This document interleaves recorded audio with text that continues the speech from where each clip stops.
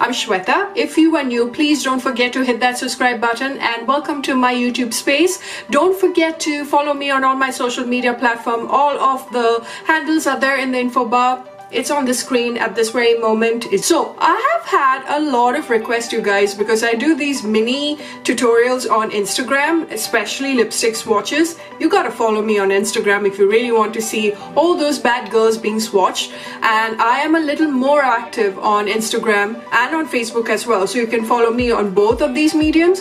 And every time I have a lipstick swatch, or I talk about lipsticks, or I apply lipsticks, I get so many requests from you guys asking me to teach you how to apply a liquid lipstick. When I spoke about my top red lipstick, not even lipsticks, lipstick for an Indian skin tone, I even taught you how to apply a red lipstick. I shall leave that in the info bar, or you can click the link right here. But guys, applying a lipstick is something that I have learned over trials and errors, and finally I have got the trick of making my lips look a little more pouty. Now I don't have full lips, that's for sure, and it's a known thing that as you grow older your lips are going to get thinner and thinner. So there are things that you really need to remember when you apply a lipstick. The first thing that you got to remember when you apply your liquid lipstick or any lipstick, a matte lipstick will always make your lips look a lot more bigger. When you have a lot of gloss and shimmery on its own, it will just give that illusion. I don't know, something about it just doesn't work unless you put it on the center, or you have an ultra shiny metallic lip gloss that will catch light from every corner and give an illusion of a full lip, like the Huda Beauty Lip Strobe, which I just swatched, and there is the giveaway. You can take part, it's all there in the info bar. You can go there and check it out, okay? But what I'm trying to tell you is, when you apply a very dark lipstick, it will always make your lips look a little more thinner. When you apply a light lipstick, it will make your lips look a lot more bigger. Now if you are someone who is afraid to carry really light lipstick, you feel it's going to wash you out, then you can also wear a dark lips and ombre it by wearing right on the center a very light liquid lipstick, or a light lipstick in general. You want an illusion of a big lip, then I think you should only go for a matte lipstick, preferably a matte liquid lipstick. Before I get into this tutorial and teach you how I make my very small lips a little more bigger, a little more poutier, a little more plumpy, like how you guys keep on saying, oh god, it looks so juicy. Ugh, what a word. It is very important for you to prep and prime your lips, and what I mean by that is you need to always use a sugar scrub. Whether you get up in the morning and you take a brush and you just brush your lips as well when you brush your teeth, it just takes away the dead skins from your lips, and that is very important, guys, for you to scrub once a day. I always do that. I have a DIY sugar scrub and a DIY lip butter, which I cannot do without. It has changed the texture of my lips. I have noticed my lips a little more supple and little more softer, and what I also noticed, because of the lip butter, when I apply it at night, it's almost like a mask going on top of my lips. I wake up with a tinge of pink on my lips. It has taken the pigmentation which a lot of us brown skin girls have. Next thing which is very important for you to have is a very good lip pencil. I would suggest you to get a brown lip pencil, like a nude one, or a pink one, preferably a brown one. And I will show you a little trick on what I do just to define the outer corner of my lips, because that is very important that you don't go overboard drawing over your lip line and looking like a banshee. Alright, I'll be teaching you in just a second what you can do with the lip gloss right in the center, as you can see it. So when the light reflects, it looks as if you've got a very juicy lips going on. Okay, I always start off by outlining my lips properly. So this is what I do. I take a mirror, the small little mirror right here, and I'm looking right straight into it. And what I do is I first target the lower lip area.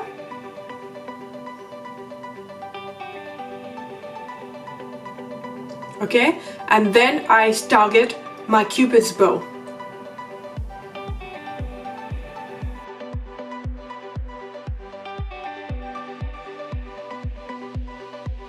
Over here I go slightly above my lip line, and when I just make draw it slightly above the lip line, I make sure that I make an X form. For example,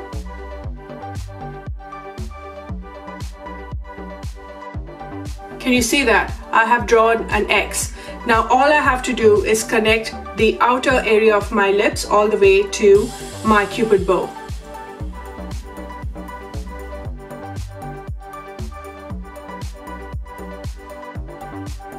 Now keep in mind when you're connecting it, when you are on the inner corner of your lips, make sure that it doesn't go above your lip line. It will look completely ghastly. So just make sure that you are drawing on your natural lip line. The same goes for your bottom lip as well.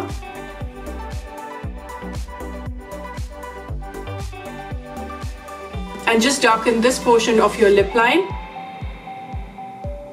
And right here on the center, darken it, like define it a little more. So I have made 3 lines on my lower lip and 2 lines on my upper lip. Now I'm just going to shade the inner corner with my lip pencil.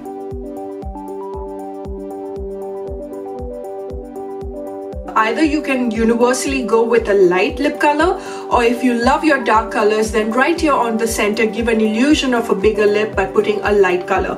I am going to go for, I think I'll go for Sephora Marvelous Mauve all over my lip.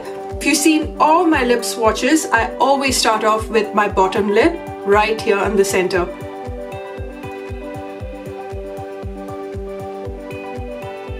And slowly I spread it out.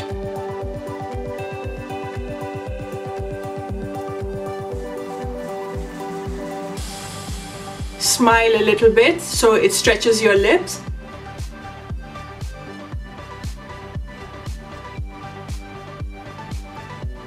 And because you put a lip liner right at the bottom, can you see it just lifts up your lower lip. So this is how you use the doe foot applicator, right? Right here. In the corner, you turn it and use the pointy edge of the doe foot applicator.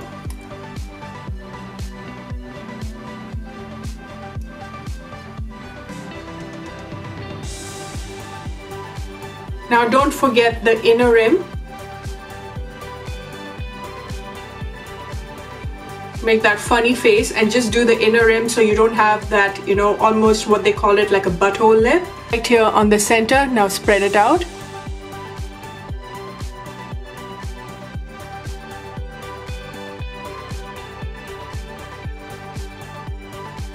And right here onto the center, turn it to the pointy edge and very gently work on your upper lip. Now look at your lips from every corner.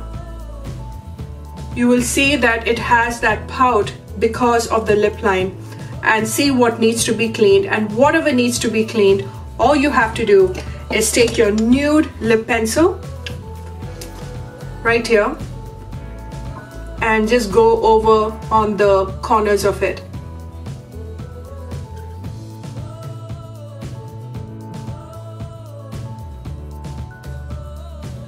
And to give an illusion again of a full lip, just take your lip pencil again and darken the bottom.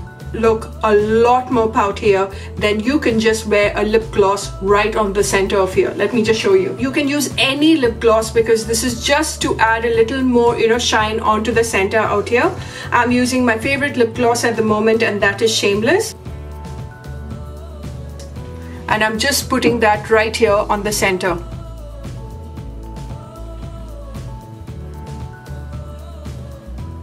So this is also something that you could do when the light hits. It is just going to look a little more juicier, a little more plumpy.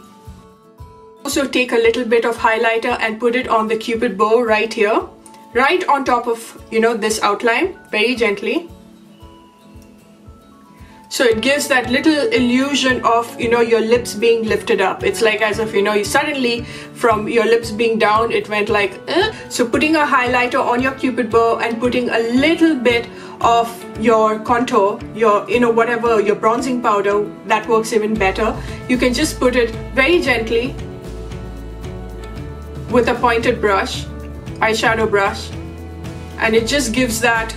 Can you see that? It gives that little subtle lift to your lips. Very important for you to do that and to finish off every lipstick tutorial. If you see all of Jennifer Lopez's pictures, you will see that her makeup artist has done that. It just defines the lips a lot more. Putting a darker lip liner right onto the bottom also defines the lip a lot more. This completes the tutorial on how to put a liquid lipstick on and how to make your lips give an illusion of a fuller, plumpy lips. Anyway, I hope you enjoyed watching this tutorial, and I shall see you very soon in my next, and until later, bye!